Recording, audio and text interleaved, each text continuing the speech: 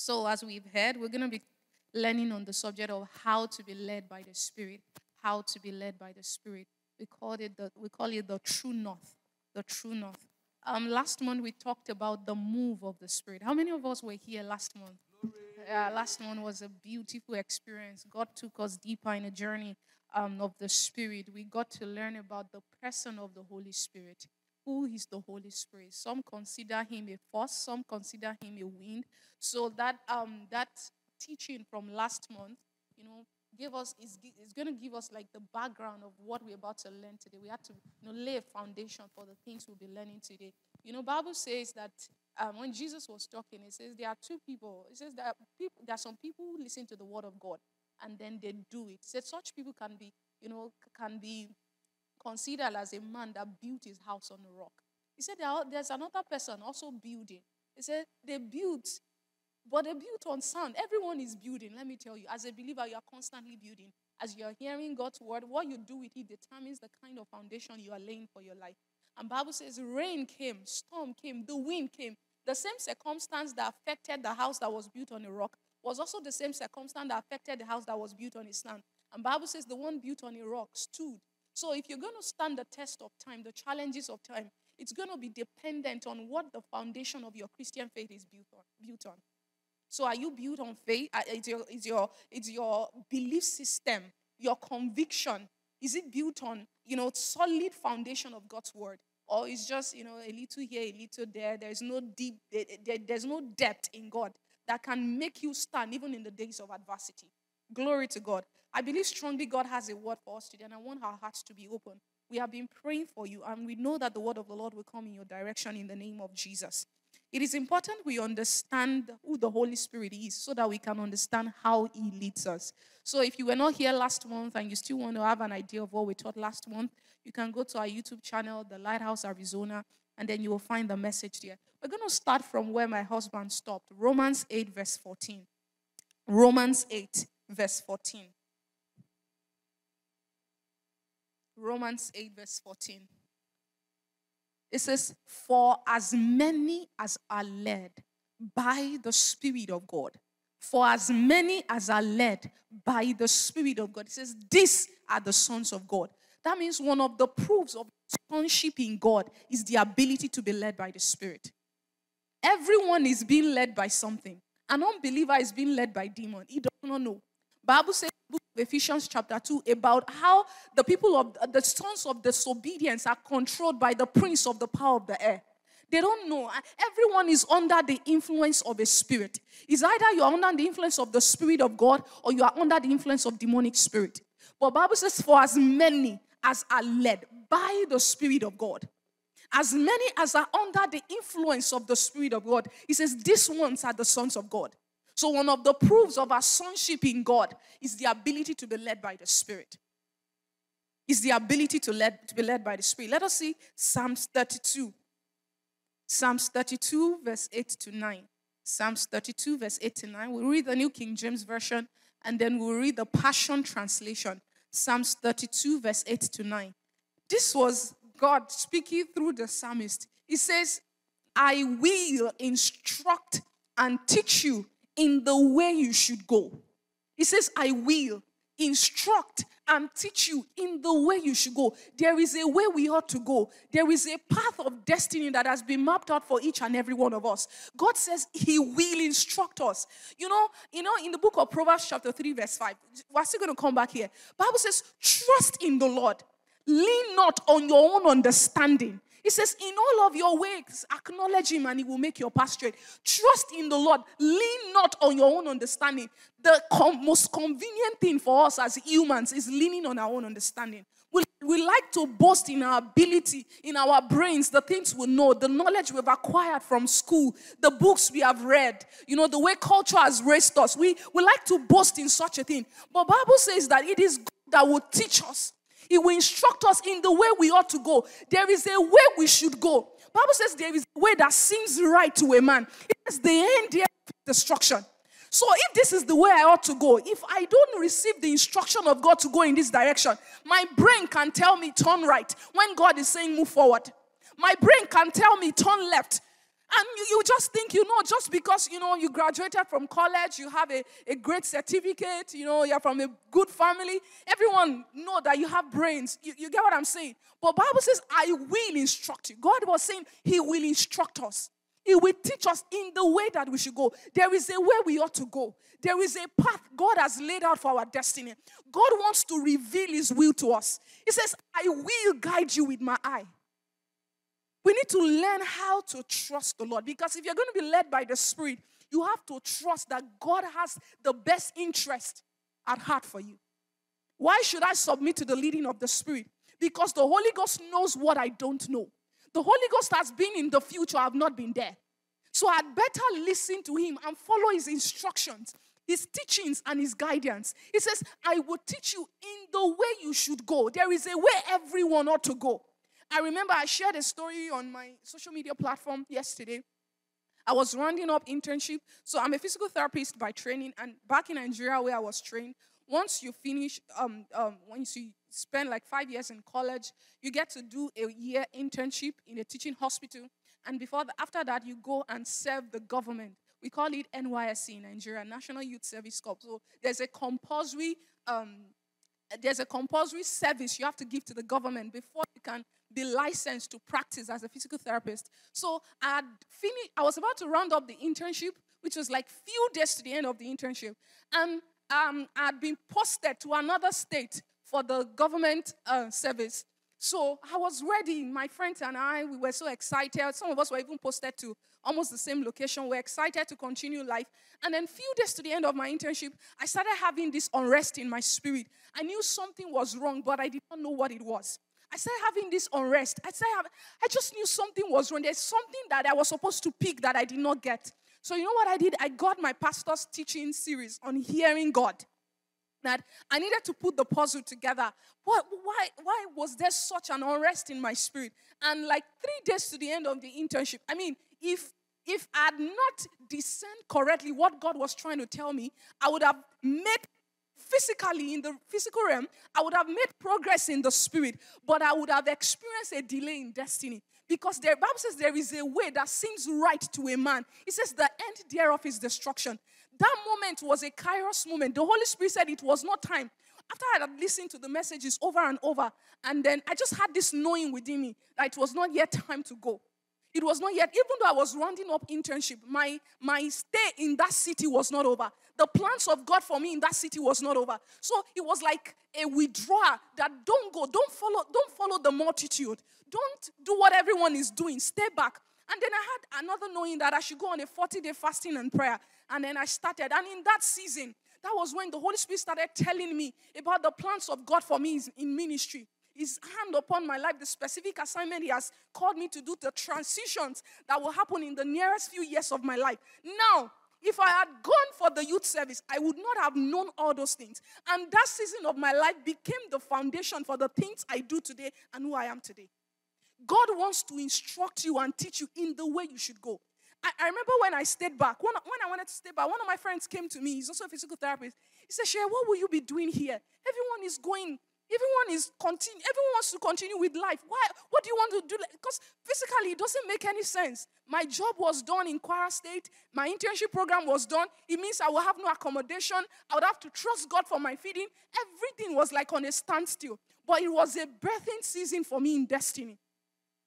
So if I had gone ahead, people would have thought, oh, she's making progress, she's not a licensed physical therapist, not knowing that I would have chosen physical therapy over ministry.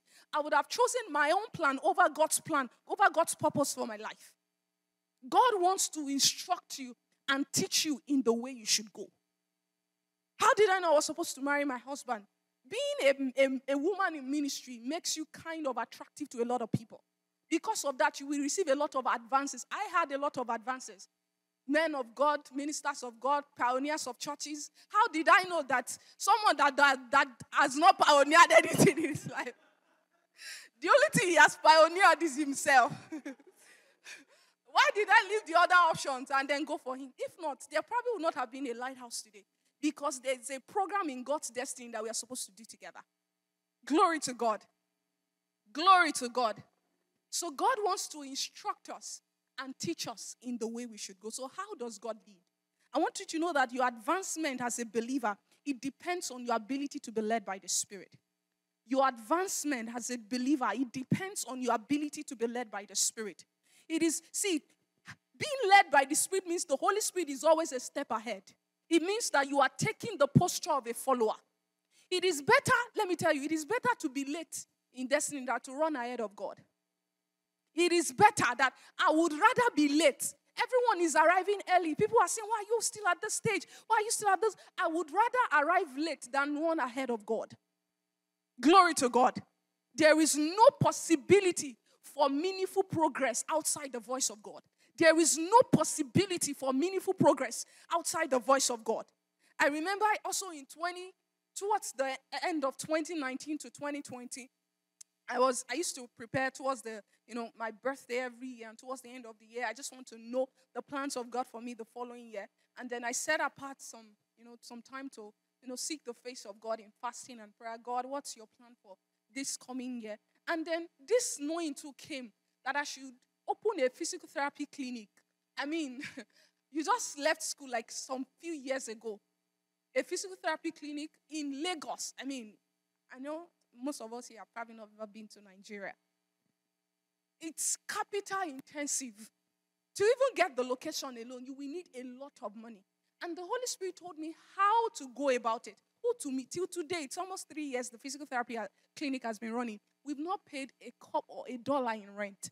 Because the Lord led us to someone who owned a hospital, a building, and then they gave us a part of the building for us to operate the clinic in. We did not have to pay a couple. The leading of the Spirit, it would determine your advancement in life. It will save you from disaster.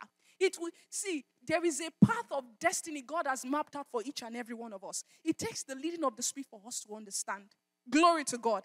And one of the roles the Holy Spirit plays in our lives is to lead us into a victorious life that glorifies Jesus. One of the roles the Holy Spirit plays in our life is not just for us to speak in tongues. There is more to the Holy Ghost than speaking in tongues. He wants to lead you into a victorious life that glorifies God. Hallelujah. Hallelujah. After salvation, the greatest skill, or let me say the greatest art we must develop is the art of being led by the Spirit. You can never outgrow this teaching, no matter how anointed you are. It's a topic you must constantly go back to over and over. People have said God said before that God did not say.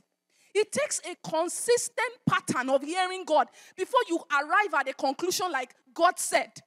It takes a consistent pattern. There has to be a track record of consistent leading in your life before you arrive at a conclusion like God said I should relocate. God said I should marry this person. God said this is the job I should take. God said this is the friend I should have. It takes a consistent pattern. So if you feel you already know it, you can also grow in alignment.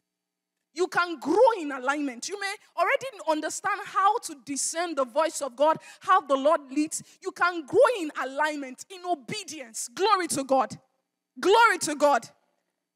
Because your success in life depends on how led you are being led by the Spirit. And your spiritual senses, they can get matured. You exercise your spiritual senses to maturity by the reason of use. That means the more I follow the leading of the Holy Spirit, the more I have the capacity to discern Him more and more. It's like a child that is born and like a baby. As you feed the child, as the child grows, my daughter cannot talk, but she understands some advances we make. Sometimes say, go and meet daddy. She will just follow the direction of their hand. The next time you said the same thing, she understands because you said it over and over. So she's mastering those gestures, those gesticulations we make, go and meet daddy. If she wants to eat, you can become better. That's what I'm trying to say. Our spiritual senses, they are exercised to maturity by the reason of use. Every day, God wants to lead you. It's not, some people wait till they're about to make an important decision like who to marry before they learn how to be led by the Spirit. They know it's important. They know that decision will affect the rest of their destiny. So they want to. That's why you see some people, they will quickly run to the prophet. They have a prophet they call in the days of trouble. They have like 10 names. Oh, Calvin has asked me out. Uh, Give me names. Who are the girls you have been asking out? I'm just kidding. So they write out list of names. Say, then they go and meet the prophet. Who should I marry? God did in this New Testament, God has not designed us to be led by prophet. He says, as many as are led by the Spirit of God. As many. In this New Testament, God has not designed us to be led by prophet.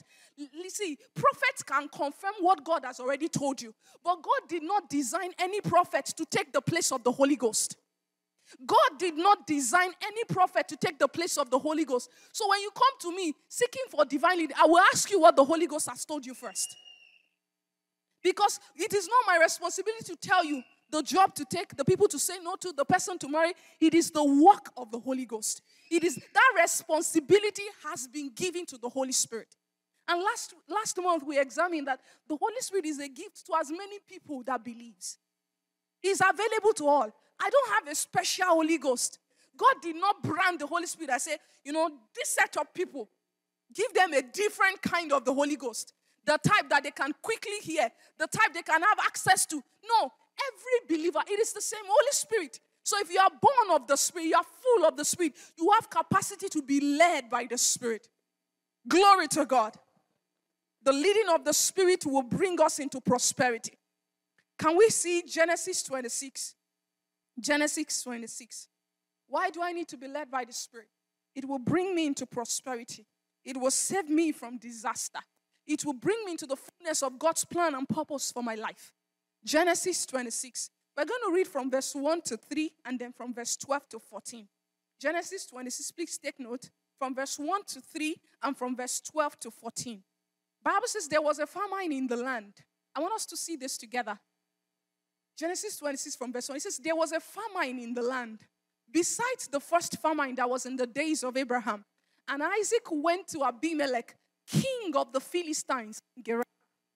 Verse 2 says, then the Lord appeared to him and said, do not go down to Egypt.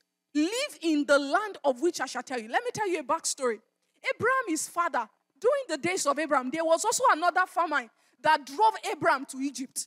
When Abraham went to Egypt, he actually prospered more. So Isaac probably had heard the story of how his father relocated in times of famine and said, see, once this kind of a thing happened in our community, the nearest place we go to is Egypt. Because back then, Egypt was the seat of civilization. It's like you relocating from Africa to the United States. Even if you don't have a college degree, you still get a good job here. It might be hard where you are coming from, but it's easy. So people look for, where's the greener pastures? Let's go there, let's go there. And that was what was about to happen to Egypt. He wanted to make the same decision his father took when he found himself in the same case scenario. But Bible says the Lord appeared to him. He had an encounter. The Lord appeared to him and said, do not go down to Egypt. Everyone may think their prosperity is there, but I have a different plan for you. He says, live in the land of which I shall tell you.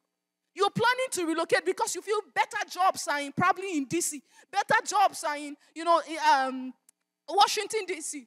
Yeah, same thing. Better jobs are in Chicago. Arizona is just, the job system is as dry as the weather. And then you're constantly looking for greener pasture. God said, do not go down to Egypt. God can instruct you in the area of relocation. He says, live in the land of which I shall tell you. Verse 3. He says, dwell in this land. This same place where there is famine. He says, and I will be with you. That means what is responsible for prosperity is not the economic atmosphere. It is the presence of God. Because Bible says even for Joseph, when he was in prison, he was fruitful. He prospered because God was with him.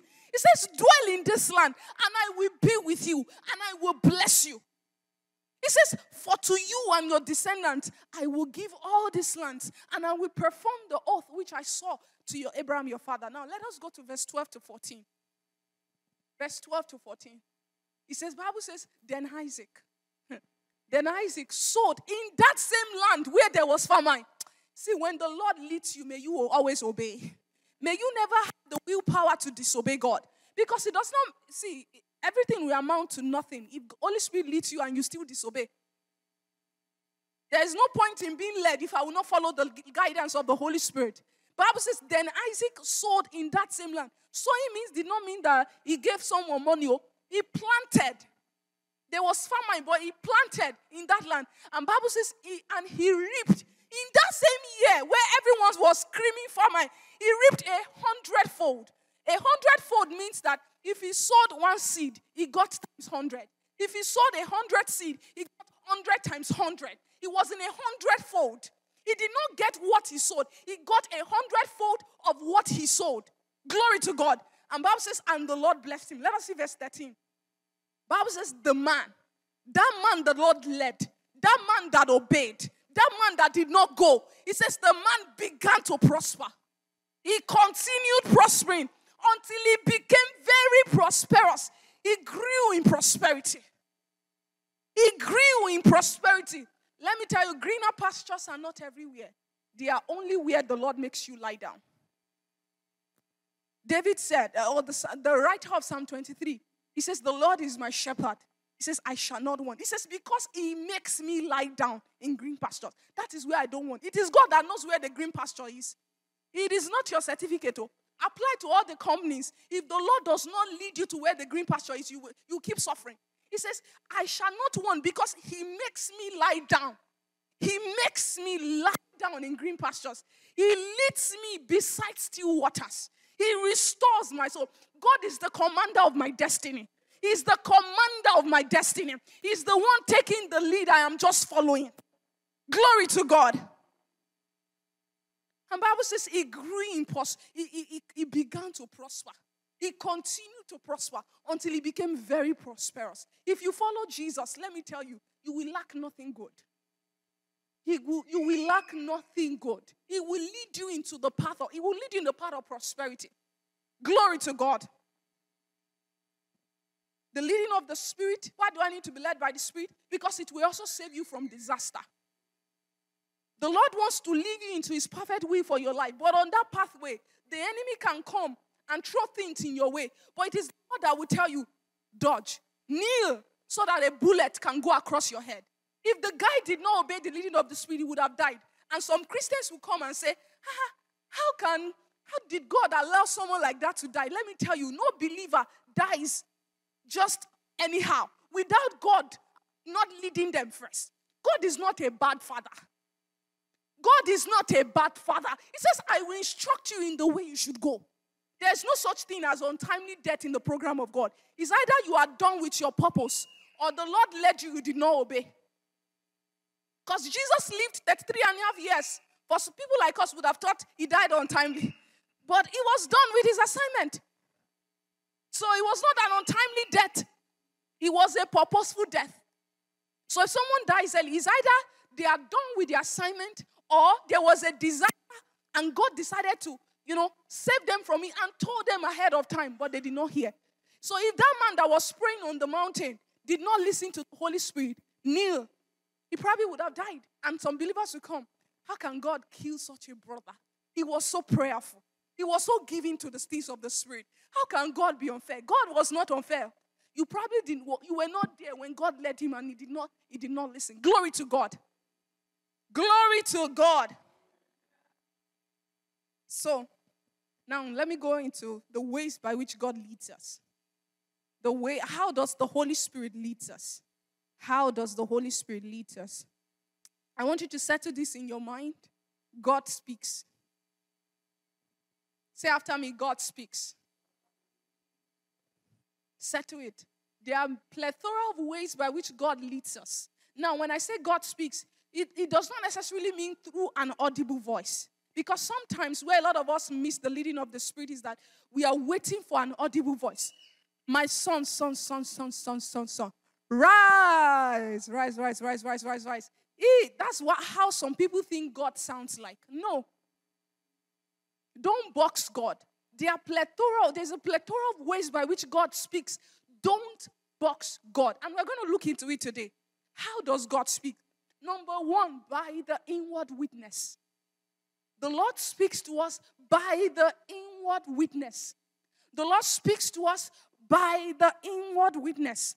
Let us see Genesis 1 verse 26. And I'm going to explain that now shortly. Genesis 1 verse 26. Let us see that. Genesis 1 verse 26. Genesis 1 verse 26. I want you to look at this together. Let us see this together. Bible says, then God said, let us. If you've ever doubted the subject of Trinity, this is a proof.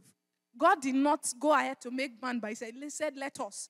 And he was not talking to himself. He was not talking to created beings. He was talking to the deity, the other parts of deity. He was talking to Jesus and the Holy Spirit. He says, let us make man. He says, in our, not mine.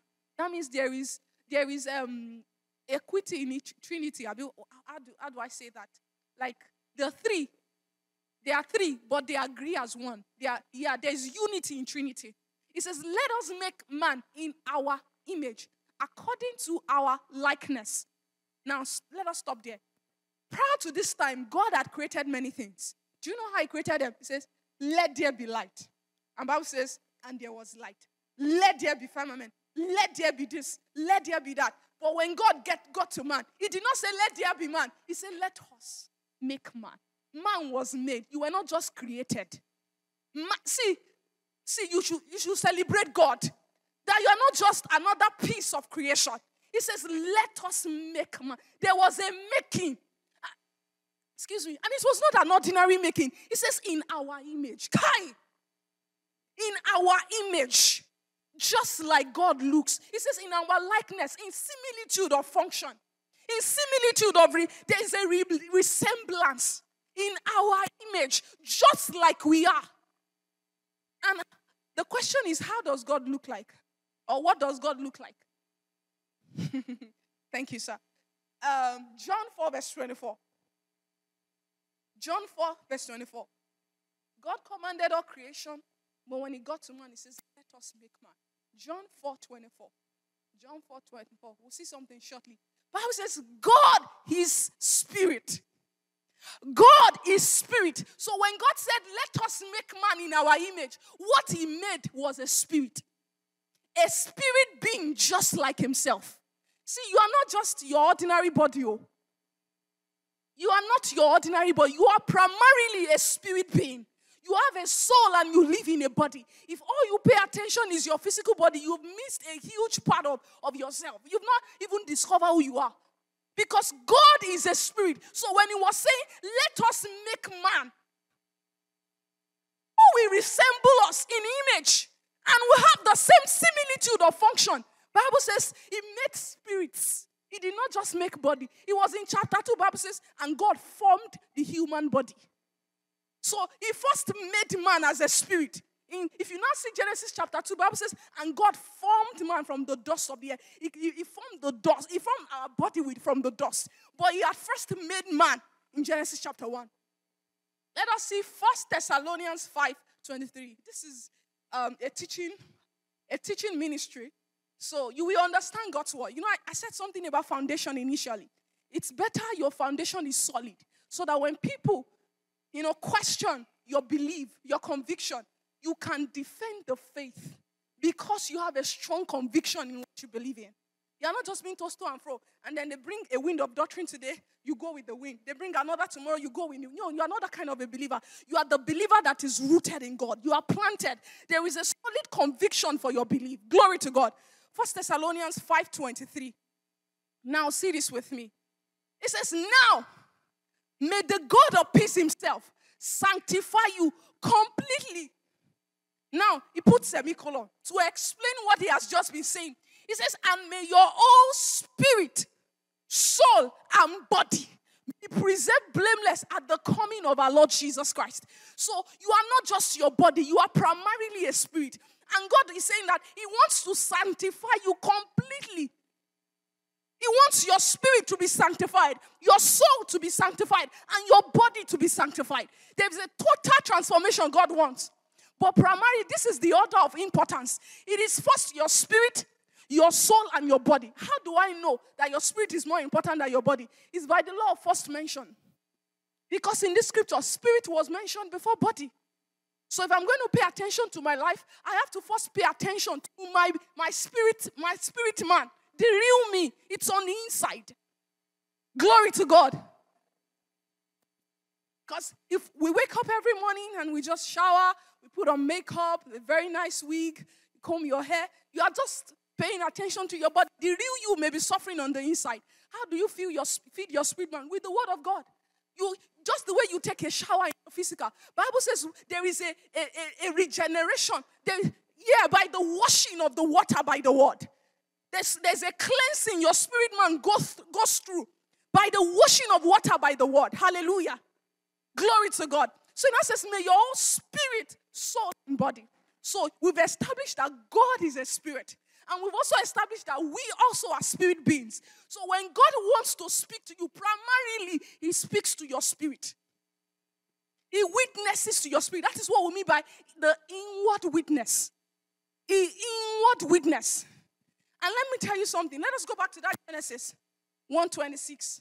Genesis 1:26. Glory to God. Say after me, my spirit carries God's DNA. My spirit carries God's DNA. You have the capacity to be led by the Spirit. You were born with it. Because the Bible says your spirit was made in the image of God and the likeness of God. Let me tell you, when Adam sinned, he lost that identity, that capacity. He lost it to sin. But when we become born again, our spirit man is recreated. There is a regeneration that takes place. By the work of the Holy Spirit, we are recreated. Our spirit now comes alive. We are no longer spiritually dead. We are now spiritually alive in Christ Jesus. So the Bible says, then God said, let us make man in our image. Do you know what that means? When God was making man, it was a collaborative effort. He did not do it alone. Let us, just like having conversation with Yannick, let us go to your house. There has to be an agreement between both of us before we decide to go in your house. So anything we want to do in life, or God wants to lead us, it's a collaborative effort. He witnesses to your spirit. The Holy Spirit, because he's a spirit, he witnesses to your spirit, not your body, not your mind. He witnesses. He says, let us. You will just have this knowing. Sometimes, some people call it a perception. Some people call it a knowing. Some people call it a check in the spirit, and like an intuition. You just know. How did I know that it was my house? I just know. I knew. I told you, like, my experience towards the end of my internship. I just had this knowing. It was not like I heard an audible voice. There was a knowing in my spirit because I'm a spirit being. I'm a child of God. I'm God's offspring. I have his DNA. I know see, if you put 1,000 people in this room and you ask my father, everyone should start talking. Cover my eyes. Let me not see him. The moment he talks, I will recognize him. All my life, I've known him. I mean, I carry his DNA by nature. Effortlessly, I look like him. So also, when God speaks, because your spirit has the image and the likeness of God, he will understand. Hearing God is not spooky. Hearing God is not difficult. God wired you to be able to understand him. So the Holy Spirit witnesses to your spirit, that part of you that is made in the image and the likeness of God. We're still going to get there because some of us are not able to pick those signals because we've not trained our spirit. We have not been taught in the things of the spirit. We don't understand that this is what it looks like. So sometimes God has led us before. Just say, you were going out in the morning. You did not check the weather forecast. You didn't know that it will rain. But something was telling me that I should take my umbrella because I don't have a car. And something was telling me, that something was telling me is not something, it is someone. Because it's the Holy Spirit witnessing to your spirit about what will happen in the future that you are not aware of. He has been in the future. You've not been there. So you're a child of God. God loves you. He has your best interest at heart. He will not just watch you head on the path of destruction and say nothing. God is not that kind of a father. Glory to God. So when God wants to lead you, he witnesses to your spirit, not your head. Get it right. Not your head, not your body, not your mind. Let us see Proverbs 20, verse 27. Proverbs 20, verse 27.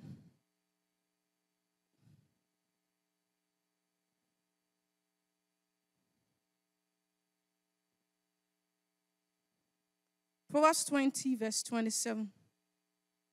It says, the spirit of a man. Did you see that? That means man has a spirit. Man, it says, the spirit of a man is the lamp of the Lord, searching all the inner depths of his heart. So when God wants to give me an instruction, all he needs to do is to light up my spirit. There will be a perception. I will just know this is the guy. I will just know this is the job. I will just know I'm not supposed to head that way. The spirit of a man is the lamp of the Lord. What do you need a lamp for? If we turn off the light in this place, everywhere goes dark, right? If you need light, what do you need? You turn on the switch. So if there is darkness and God wants to give you an instruction, all he needs to do is to light up your spirit. That lighting of your spirit is what we call the inward witness, a knowing, a perception, an impression. When Moses was about to, fulfill his destiny, Bible says in the book of Acts chapter 7 that he came into his heart to visit his brethren. How did he know that he was the deliverer?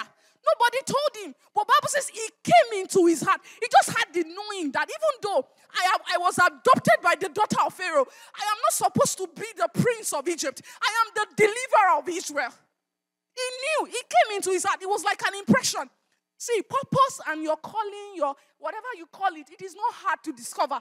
People have made it so spooky. How do I discover God's purpose for my life? How do I discover? It's not spooky. Because you have a father that wants to lead you in the way you should go. You just need to be taught how to hear him, how to discern. God is not trying to hide himself from you. God is not that kind of a father. He doesn't play hide and seek with our destinies. Glory to God. So, see, this is one of the inward witness is one of the most trusted way of the leading of the Spirit. You will just have a knowing. Let us see Acts 27. Acts 27. Act 27, verse 10. Act 27, verse 10. Let me tell you why it is one of the safest ways by which God leads us. Act 27, verse 10. This was Apostle Paul. They were going on a voyage. It's like you riding on Titanic, and they tell you this ship can never sink. There was also a ship like that called, I've forgotten the name of the ship. Because Bible says the sailor of the ship, the captain of the ship said, no, this kind of ship can never sink. But Apostle Paul said, man, he was talking to professionals. This guy was not a sailor. He could not drive. He doesn't know how to drive a ship. But he had, he says, man, I perceive. I just have this impression in my heart that this voyage we end with disaster and much loss. Not only of the cargo and ship, but also of our lives. Did you see that? He said, I perceive that if I go on this journey, there's an accident on the way. It can lead to the loss of a limb. I perceive. He did not say, the Lord appeared to me. He did not say, I heard an audible voice. He did not say, an angel stood by me. He said, I perceive. That is the inward witness. The Lord witnessed to the spirit of Apostle Paul that this voyage, this journey they're about to start, it will end with disaster. Let me tell you, as a believer, you can know disaster before it happens. The Lord can prepare you before the days of evil. The Bible says a righteous man foreseeth evil, and then he hides himself. Holy Spirit is your ability, is your foresight. Holy Spirit is your benefit of foresight, because he has been into the future. He can tell you there is an intending evil ahead. Hide yourself. Hide yourself. There's an investment you're about to make, and the Holy Spirit has seen that in the next 6 months it will crash. You say, hide your money. You can perceive disaster before it happens. Glory to God. Do you know why your spirit is the safest way by which God speaks? It's because when you got born again, Bible says that the Lord sealed our spirit with the Holy Spirit of promise. There is a seal on your life. There is a seal on your spirit that the devil cannot penetrate your spirit. The devil cannot penetrate your spirit. The devil can penetrate your soul. That's why sometimes you can have terrible dreams, nightmares. Some of you wait until God leads you through a dream before you move. God does not only lead through dreams, so the devil can also lead through dreams. So all those dreams that you've magnified, this is where God talks to me. Devil too can talk to you through your dream, because dream is in the realm of the soul. But your spirit spirit man has been sealed. It is only God that has access to your spirit. That is why it is the safest way by which God talks to you. The devil also knows scripture. Do you know he told Jesus? Because the word of God is one of the ways that the Lord speaks to us. Do you know the devil can quote scripture? So you can be hearing a scripture. I'll get to it. But your spirit, that inward witness, that knowing, that impression in your heart. Glory to God. Glory to God. Let us see Acts 15, verse 28. Let me tell you how the inward witness works. Acts 15, verse 28. So in this particular chapter, there was like a confusion about what the Jews should be doing or what the Gentiles should be doing. Because the Jews, as at that time, the salvation was only being preached to the Jews.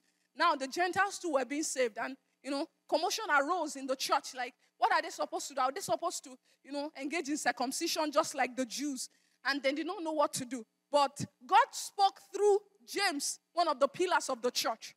And then they wrote a letter to the church in Antioch that this is what they are supposed to do. Now, see what they wrote. They said, for it seemed good to the Holy Spirit and to us. That is how God witnesses. It will seem good to the Holy Spirit. If it is a good decision, every time you pray about it, you will have peace about it. If it is a bad decision, thank you, darling.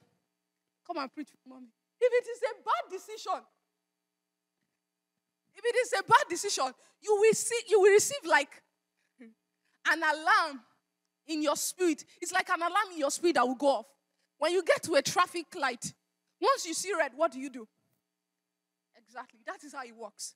When the Lord is witnessing to your spirit that this thing is bad, you see, there will be like an unrest. It was just as though when I wanted to, go for my government service. There was this unrest. More like you're about to make decision. You're about to make a forward movement in the physical. But in the realm of the spirit, it was a wrong decision.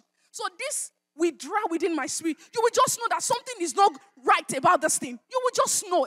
There is a knowing within you. Let me share an experience with you. A particular minister in Nigeria, a woman minister, I mention her name. Some people might know her. So she was invited to come teach or preach in another state. She was pregnant with her child. I don't know whether it was the first child or the second child. So she was lodged in this hotel in Abuja, Nigeria. And she lives in Lagos. So she lodged in the hotel. She had the first day. It went very well. She said the second day she woke up in the morning. She just had this, it was like an alarm going off in her spirit. Something was not right. She did not know what it was. She started praying. He said she prayed so much. That knowing got stronger. That unrest got stronger. She was like, God, what is going on? She did not hear any audible voice. God did not lead her through the scripture. There was just an unrest. She said she kept praying. When she prayed and that burden was not lifted, you know what she did? She just knew that, let me leave this hotel. And as soon as she left, a bomb went off in the hotel. She would have died. The pregnancy, the child she was carrying would have died. See, this knowing, it seemed good to the Holy Spirit and to us. If it is not good to the Holy Spirit, it will not seem good to you. And let me tell you, the leading of the Spirit sometimes is always contrary to your logic. When my husband asked me out, we're still talking about a few days ago. When my husband asked me out, I had 1,001 reasons for him in the physical to say I told him it will never work. I told him, withdraw your proposal. It will never work. Because I was giving him, you are doing a PhD, you are doing this, you are doing that. It's all, I'm telling you, because I was like, do I have to wait till you finish PhD before we get married? I don't want to wait that long. So I can begin to list those reasons. In the physical, it did not make any sense. Because everyone wants to live a soft life. You're still a student. Are you going to take care of a wife, not to talk of a child? But here we are. Sophia has joined us. Glory to God. And we've not died. So I had every reason to say no in the physical. But just said, pray about it. He said, pray about it. So I took it to God in prayer. See, and the Holy Spirit dropped a word in my spirit, James 1:17. At first I became confused. Like, no, because my logic was going against the leading of the Spirit. My logic was saying, look at this, look at this, look at that. But the Holy Spirit said, every good and perfect gift comes from God. I became confused so much that I became sick. I had to call my spiritual mother. I said, why is God playing with my destiny? Why would God say, this is the guy, but then these are the reasons in the physical why he should not be the guy? She said, just keep praying. One thing about the leading of the Spirit, if it is good, the more you pray about it, the more peace you will have. But every time you pray about it and you lose your peace, it means it is not good to the Holy Spirit. The Bible says, for it seemed good to the Holy Spirit and to us. Just like it is seemed good to the Holy Spirit, your spirit man will have peace about it. But the moment you lose your peace, like that woman, she did not know what it was. It was a bomb that was about to go off. Prayer did not take away that unrest. Prayer did not take away that check in her spirit. The more you pray about it, you will just know something is wrong about this decision. Prayer will never take it away. Glory to God. Glory to God. The second way by which God leads, I want to rush now so that we can finish before time. The second way by which God leads us is His Word. It is Word. God's Word is the arrowhead of divine leading. God's Word is the arrowhead of divine leading. It is God's first voice to you above any other. Sometimes people complain that they don't know how God sounds like. God sounds like His Word. If you want to train your human spirit to discern the leading of the Spirit correctly, start with your Bible. God sounds like His Word. Because any impression, any perception, any knowing that is at variance with the Word of God is not from God. I'll repeat. Any impression, any perception you have, any knowing, any check in your spirit that is at variance with the Word of God, it is not from God. That means God will never lead you contrary to His Word. Bible says the Word and the Spirit, they are one. God, see, He says, let us make man. There was agreement in Trinity. There's agreement in Trinity. The Holy Spirit will never give you an instruction that is against the Word of God. Even Jesus told His disciples, He says, when the Spirit comes, it will take of what is of me and then He will show it to you. They don't say, Holy Spirit does not say, forget that thing Jesus told you, let me give you the written. There's nothing like that in Trinity. There's agreement, unity. Even though they are three, but they agree as one. Glory to God. So the Holy Spirit will never lead you in variance with God's Word. So I want to encourage you as a believer, take the Word of God seriously. Take the Word of God seriously. Actually, half of the guidance you will need in your life has already been captured in the Word of God. There are some things that you don't need to hear God about. For example, you don't need to ask God whether to marry an unbeliever. It is already captured in the Word of God. Do not be unequally yoked. There is no need to pray about it. See, don't even take it to the prophet. I had a lady reached out to me. She was down, heartbroken, actually. She had dated this guy for almost several years, maybe 8 years. And then the mother insisted that she must not marry him. They were ready to get married. She had finished school. They had planned their future together. And the mother said, no way. Said, why?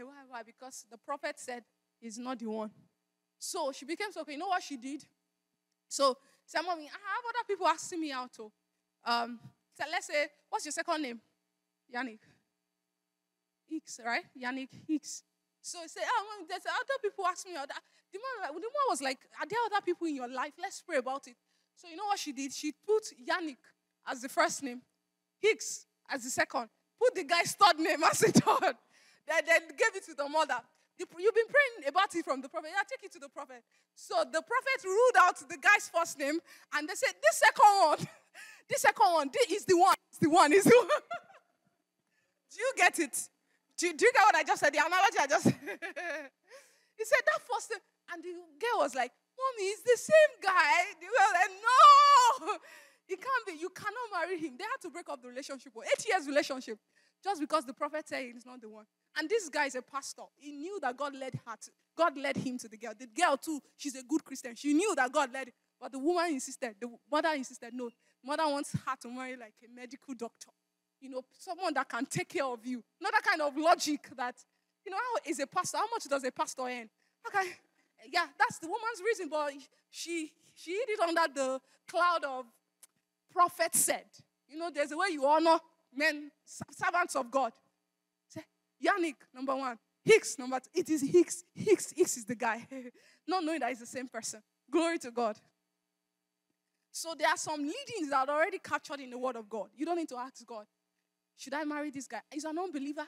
He's an unbeliever.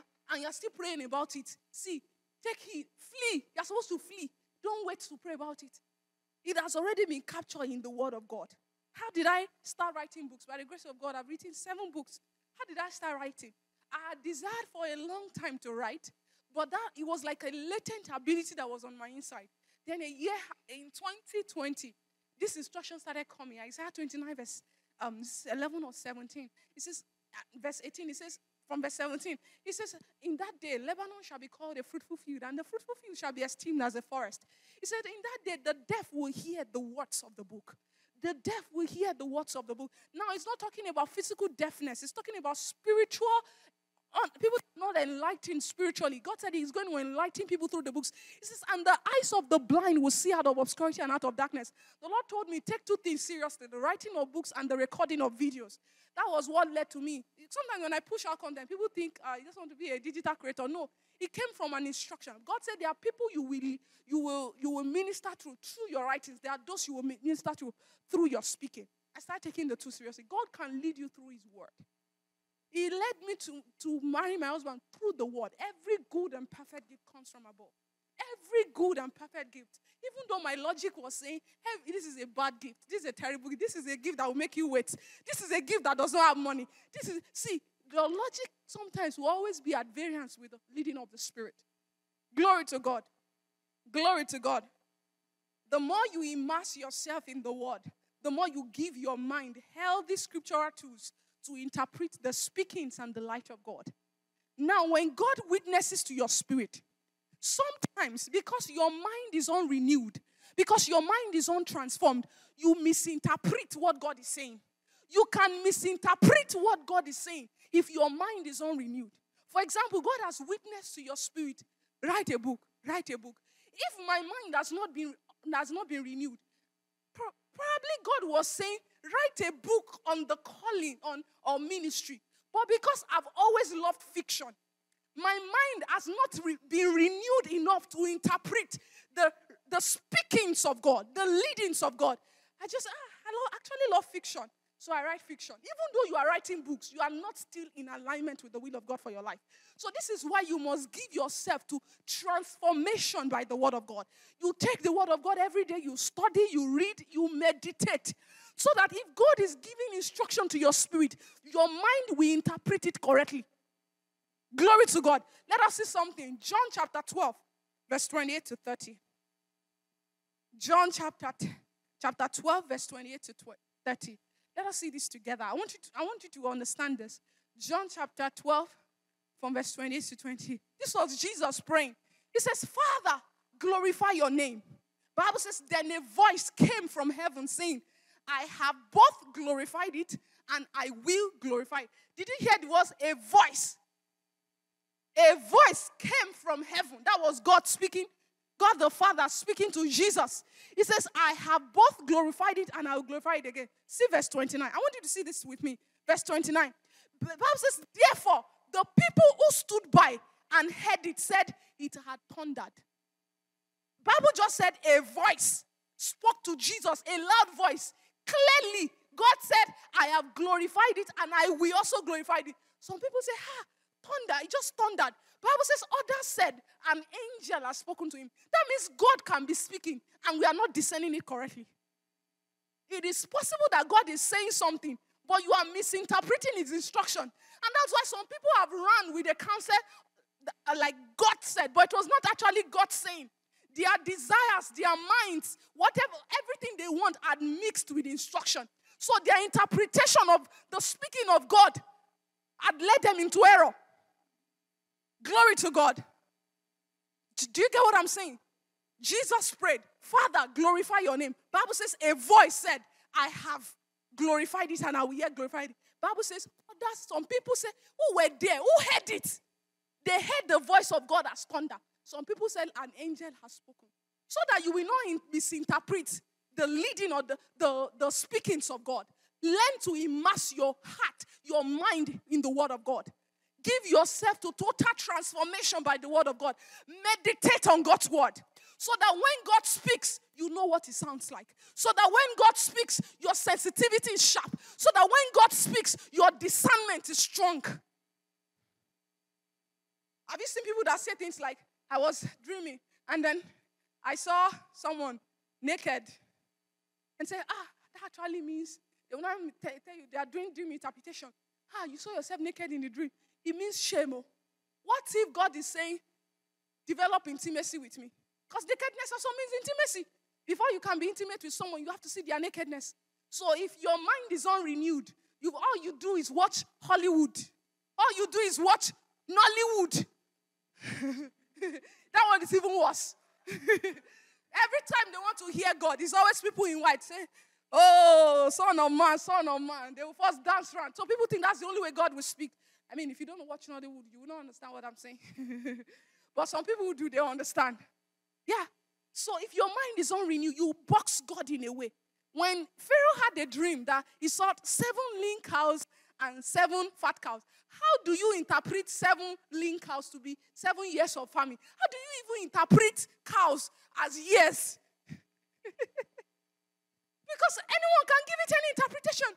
That's why I don't believe in the ministry of dreams. I'm an interpreter of dreams. But we're as many as are led by the Spirit. Let me talk a little about the leading of the Spirit and dreams. Dreams exist in the realm of the soul. Dreams exist in the realm of the soul. I just told you, God does not exist in the realm of the soul.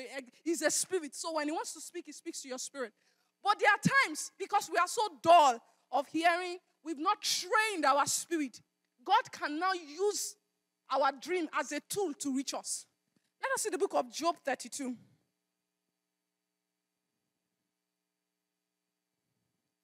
Job 32.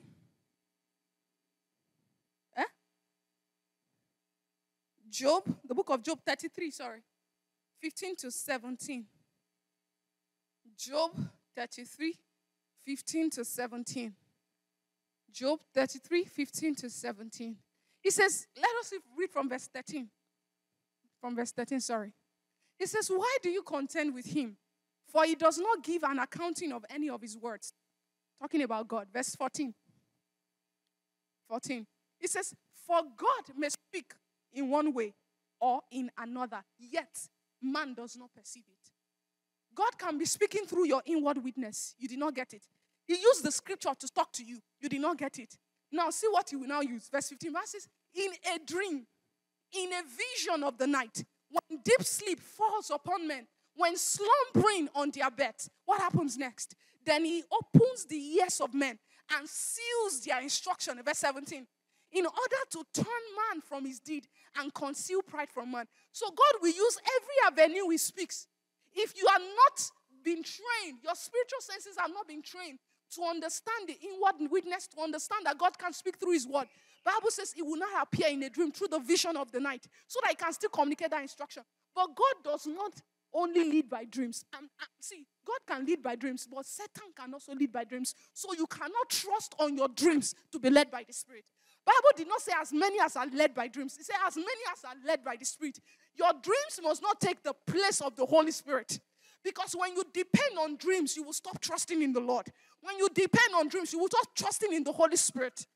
Glory to God. You will reduce the leading of the Spirit to just your dreams. And once the devil sees that, devil sees it as an opportunity to take advantage of you. He says he believes in dreams. That's how we can get him. Show him something first and present it in a good way. So I hear people say things like, I saw him in my dream. I was fetching water. He just brought bucket. That's how I knew I'm supposed to marry him. No. And that's how you married a devil in a sheep clothing. Because Bible says Satan can transform himself as an angel of light. You cannot depend on your dreams. You cannot. Dreams exist in the realm of the soul. The devil cannot access your spirit, but he can access your soul. Glory to God. Why do people have nightmares? It's because the devil can access them through their souls. Their souls have been untransformed, unrenewed, exposed to junk. Have you noticed that there are times when you go to bed hungry, you see someone feeding you your dreams at night? It's just sad. They just served you burger, and then they had steak. And you now wake up. You woke up. Jesus, I must go on 21-day fast. I have to purge my system of what I ate. It's just your mind messing with you. You were hungry, and then you must have a greater consciousness, such that even when you have bad dreams, you can take authority over it. Dreams, no dream has a finality until God puts a finality to it. And let me tell you, when you have bad dreams, don't empower it by speaking it. When you have bad dreams, the moment you utter it, you have given that dreams the capacity, the empowerment to happen. See, even when you have, I'm saying it, you empower your dreams to happen the moment you talk about it. So if it is a bad dreams, devil knows that he cannot make it happen in this physical realm. So he brings it to the realm of your soul. So that the moment you utter it, you're giving it permission to happen in the physical. You have the capacity to take authority over anything happening in your dream. I remember when I was a baby in the faith, or I didn't even know God, I used to have dreams of some demonic spirit pressing my neck, and I'll not be able to shout. You want to shout Jesus, but you're just there. But as I grew spiritually, I realized that things no longer happen again. Because if you are weak spiritually, the devil can attack you in the realm of your soul. But as you grow spiritually, they can't even come near. Bible says even if you eat anything deadly, it will by no means hurt you. So if they serve mistake in the dream, I say, where's the juice? It has to be a complete meal. Well, you serve me burger, where's the fries? It has to be a complete meal. Even if you eat anything deadly, there is a higher consciousness ruling my mind that if I take anything deadly, it will by no means hurt me. Glory to God. Glory to God. The last thing I want to talk about. So many things to talk about. It's not a topic you can just finish in a day. I don't know if the Lord leads my husband. Maybe we'll continue next month. He says, I want to talk about how do we increase the sensitivity of our spirit to the Holy Spirit? How do we increase the sensitivity? We know how God leads us now. We know it's by the inward witness, primarily by the word of God, and then also by audible voices. Now, I'm going to talk about voice last. God can lead through audible voice, but he hardly leads you through an audible voice because the audible voice of the Holy Spirit can be very authoritative sometimes. All your life, the only time you will hear the audible voice of God might just be 3 times. Because primarily it leads you through the inward witness. But I'm still going to get to voices. Before that, how do we increase the sensitivity of our spirit? How do we train our spirit so much that we can discern the leadings of the Spirit quicker? Number 1, prompt obedience. Prompt obedience. Prompt obedience. See, God likes to train us as children to understand his leading. There's a training God takes us through. So there will be times God will tell you to do some, thank you, baby girl. There will be times God will tell you to do some things that don't make sense. He may say, Yannick, on your way, preach to your Uber driver. Oh, on your way, don't take this direction. Take that direction. But Google Map is telling you, take this direction. You just say, let me see what will happen. And then you take the direction God said you should not take. And you got home safely and you're like, actually, nothing happened. Maybe it was my head. It was not your head. It was the Holy Spirit training your spirit so that a day is going to come. You are going to need a heavy instruction that will be the difference between life and death. But because you've mastered how to hear God, even in minute situations, it will be very easy in that day. So people don't just die suddenly. God has been leading them all their lives, but they refuse to obey. Let's assume you want to go to church on Sunday, and you're at the time that don't do laundry. You do laundry just once a month. And then I say, it's Thanksgiving Sunday. You only had one native. One native. You now realize that last month you wore that same native and you've not washed it. And it's at the bottom of your laundry basket. What do? All the clothes you've been wearing all month that you've dumped on it, you have to pick it out one after the other. One after the other. Also, when you've been living in repeated disobedience, the day God wants to give you a huge instruction that will affect your destiny, this repeated disobedience already clouds your perception. Do you get what I'm saying? So you will need to remove all the other dirty clothes before you can reach that native you are looking for. That is what disobedience to the leading of the Spirit does to us. It clouds your perception. So I need that cloth for Thanksgiving, but it's at the bottom of the laundry basket. So you are in need, desperately in need of the voice of the Spirit or the leading of the Spirit. But because you've been living repeatedly in disobedience, it's difficult to hear in those situations. That's how sometimes people say, I prayed about this, I'm not hearing God. I prayed about this, I'm not hearing God. Look at the patterns in your life. God has been leading you here and there. Give to this person. preach to this person. Go visit this person. Don't take this road, take that road. Don't do this, do that. But because some of those instructions don't have consequences, you just think, oh, I got away with that. Nothing's going to happen.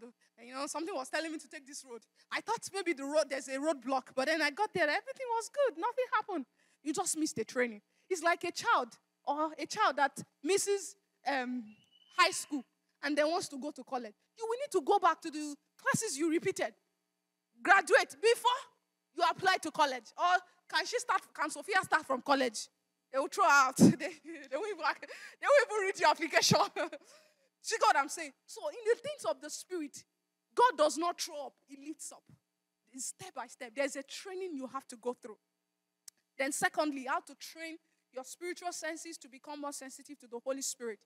Meditating on God's word. Meditate on God's word. Meditate on God's word. I've talked about it, so I will not talk about it again. Then number 3, pray a lot in tongues. Pray a lot in tongues. How many of you, sometimes you have Google Map, right? If you put, you're coming to Campus Christian Center, Google Map just gives you like an overview of where you're going. If you zoom in, it will show you all the traffic stops. If you zoom in, you can see the street. If the first time you press it, what happens? You just see the overview. You don't even know the names of the street. It will just tell you, in 40 feet, turn left. 30, you get to Main Street. All the streets in between Mills Avenue and Tempe Marketplace, you will not see the name. But the more you zoom in, the more you see. So the more you pray in the Spirit, the clearer the leading of the Spirit becomes. The clearer the leading of the Spirit becomes. Let me tell you, when it comes to the leading of the Spirit, be careful of pressure. Be careful of people and be careful of performance. Anything that puts you under pressure that God must speak, no. Be careful of it. Oh, I've asked you out. I need you to give me an answer by tomorrow. Excuse me. The Bible says, he that believes will not make haste. Because if you are confused about the matter, the more you pray about it, the clearer it will get. So take your time. The more you see, praying in tongues is like you zooming in. It gets clearer. It's like it just shows me Mills Avenue. But as I zoom in, I see that there is 34 South Mill Avenue. As I zoom in, I see AMC. As I zoom in, I see more clearly the names of the streets in the location that I'm going. So praying in the Spirit makes the instruction of the Holy Spirit to be clear. So if there is a decision you need to make, spend time a lot praying. Don't assume. Your head can, your logic can stand in the way of the leading of the Spirit. The pressure people are putting you on that can stand in the ways of the Spirit. Everybody is doing it, can stand in the way of the leading of the Spirit. The pressure of performance can stand in the way of the leading of the Spirit. But the more you pray about it, if it is right, it will seem good to you and the Holy Spirit. If it is wrong, you will lose your peace over it. Hallelujah. How do we train our sensitivity to the Spirit? Number 1. Number 2. Number 3. Yeah. Now, the things that can dull our perception. Because that also exists. You've been hearing God before. Suddenly, it just seems like you are stuck. And I used to hear God before, but now, I hardly hear Him. Because every day God is speaking. Every day God is leading us. What are the things that can dull your perception? Number 1, unforgiveness and unresolved offenses. See, I cannot stay mad at my husband and feel good enough to pray. It's not possible. I cherish my relationship with the Holy Spirit. That's why if we have a disagreement, we have to resolve it immediately. Because it affects every other thing. It affects my relationship with God. So I cannot. Offense is too costly for me. It is too costly. I will not be able to study God's word. I will not be able to pray. And if you separate those two things from my life, I'm literally empty. So when you hold on to things for too long, offenses, even when the Holy Spirit is speaking, they are like a clog in a pipe. Water is supposed to flow, but they have already clogged the pipe, so the water cannot flow freely. So the Holy Spirit is speaking, but the offense and the unforgiveness, they are standing in the way of you perceiving the instructions. Offense and unforgiveness. Number 2, repeated disobedience can dull perception. We just saw some people in John chapter 12, verse 28. The Bible says, Jesus prayed, Father, glorify your name. Some people said it thundered. Some people said it was the voice of an angel. So it's so that you will not hear wrongly. Avoid repeated disobedience. Every time you disobey, always ask for mercy. Because disobedience sears your conscience. And your conscience is the voice of your human spirit. You will hear Paul saying things like, I speak the truth in Christ. I lie not. My conscience bearing me witness. Your conscience is the voice of your spirit. If you live in repeated disobedience, it will sear your conscience. Now, the last thing I want to talk about, how to eliminate other voices in the leading of the Spirit. Emmanuel, can I have 1 Corinthians 14 verse 10? 1 Corinthians 14 verse 10 in KJV. 1 Corinthians 14 verse 10, King James Version. 1 Corinthians 14 verse 10, KJV. Everyone look at this. It says, there are, it may be, so many kinds of voices in the world, and none of them is without signification. Yannick, it is not Holy Spirit. It's not only Holy Spirit that speaks. Demons can also speak to you. Demons can speak. Your own desires can become the leading of the Spirit. When people want something and they take it to God in prayer, their desire can stand in the way of them hearing God's decision about that thing. So there are different kinds of voices. Your own voice can stand in the way of the leading. Demons speak to people. They say, something was just telling me to take my life. God, it can never be God. Demons can speak to people. If you are the type that likes audible voices, the devil is going to take advantage of that. That's why you should not, wait, I want to hear an audible voice. You know, people talked about their encounters with God. I also want to see Jesus face to face. You may be asking for death because it's not everyone Jesus will grant an appearance of himself while they are walking this earth. So if you are the type that is constantly desiring an audible voice, a demon will speak to you. So the Bible says there are many kinds of voices in this world. But how do I separate the voice of the Holy Spirit from the other kinds of voices? Number one, the voice of the Spirit will always be consistent with the Word of God. The leading of the Spirit, the voice of the Holy Spirit will be consistent with the Word of God. This is why you have to be rooted in the Bible.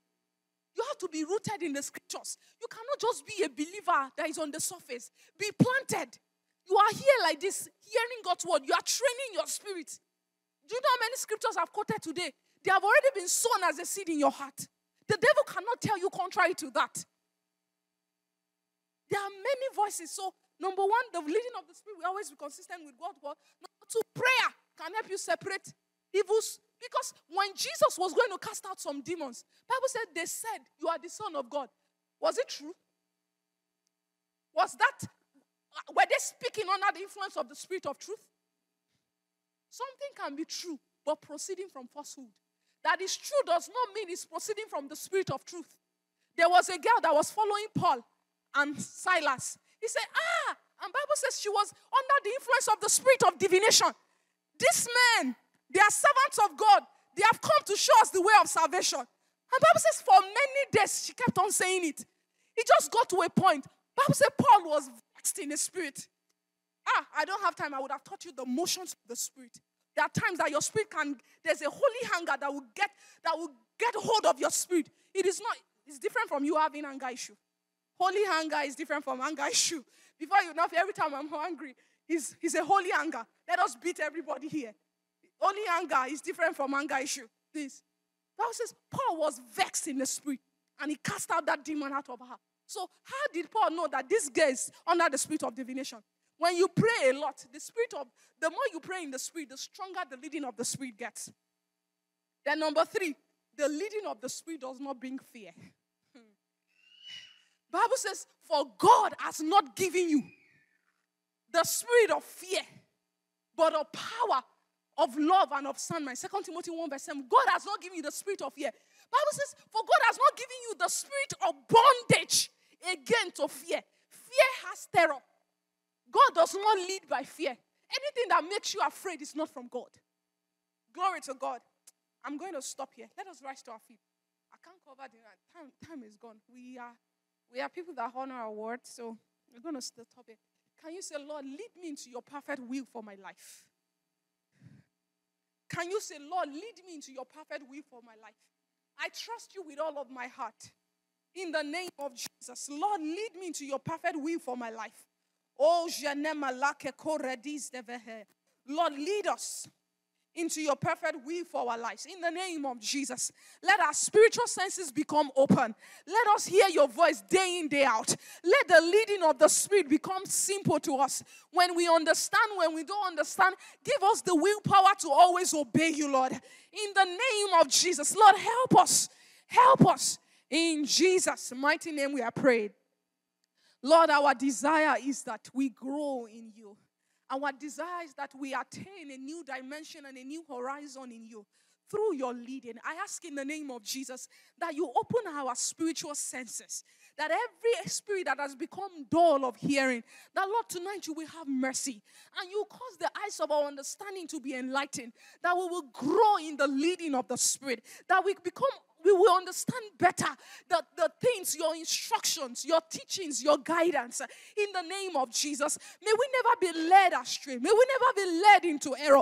May we not be led into temptation. May we be led into the perfect will of God for our lives. Every day of our lives, Lord, give us the willpower to obey you. When we understand and when we don't understand, help us to follow you consistently. For in Jesus' mighty name we have prayed.